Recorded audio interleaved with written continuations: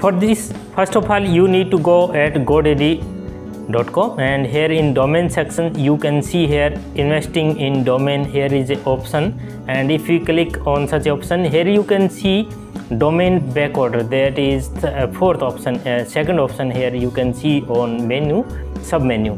And if we go for Domain Backorder, then here you can see here is get started option, and price is given 24.98, near about $25 is the cost for one credit for a one backorder.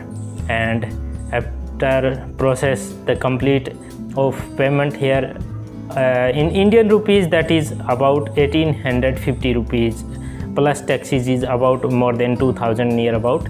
If you have any promo code you can use, but at this time I have no any promo code, so I try to apply, but not applicable.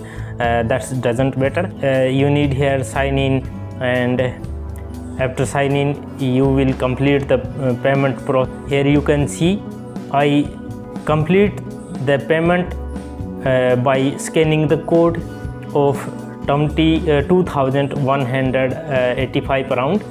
I can say here is the cost of one credit or one backorder is near about $25. So here is my dashboard of Godaddy.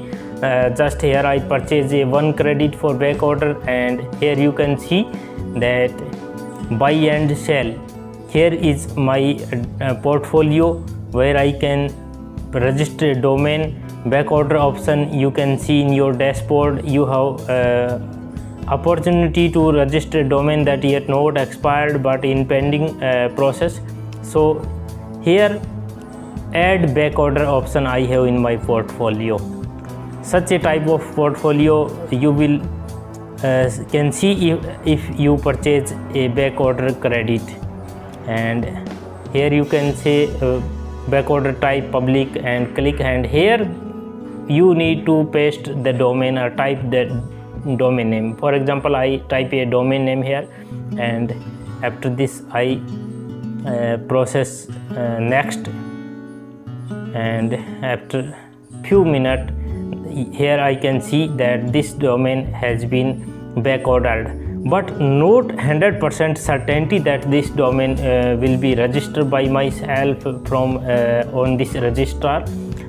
Here Godaddy will try. There are a lot of already exist registrar which indulge in such activities, but here Godaddy you have backorder. If successfully this domain registered by Godaddy in your portfolio, then one credit you will here will be charged as a backorder one credit. So here is the process how to backorder domain. Hope this video will help if you are searching such information how to backorder on any registrar. Thanks a lot. Have a nice day.